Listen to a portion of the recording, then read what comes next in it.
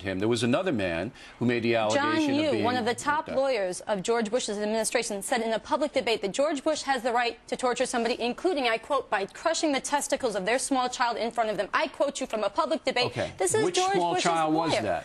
This is the legal doctrine. Which small child got his testicles crushed? This is what he was arguing is defensible. You These are the don't know people which, and he doesn't crafting either. the Military Commissions Act. And you know why people don't know? Because it's done in secret. Because it's covered up, and because news programs like yours don't report the truth. If it's done in secret, how do you know it happened? Because it's been documented around the world. Where are the documents? I don't see them. Where are they? Do you have them? Because people like you don't play them. Because you don't want... Well, can you give them to me? Can I give them to you? Yeah. I don't think that you... I think you can dissent about the Iraq War, and obviously in the Talking Points memo, I don't think the Iraqi people have done their side.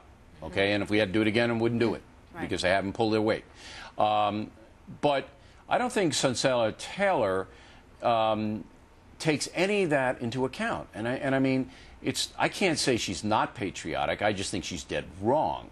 And I know the other side thinks that they're very, very patriotic. How do you see it?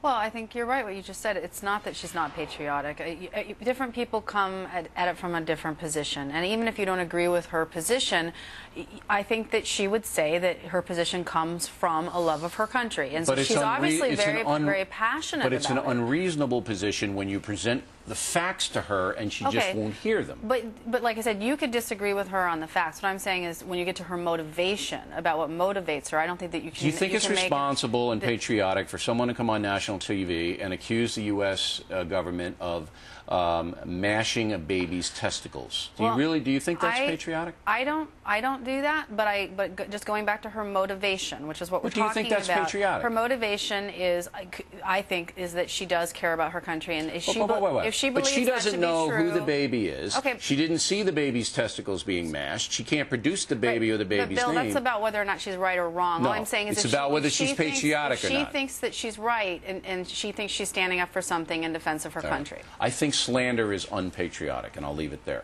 Now, Michelle,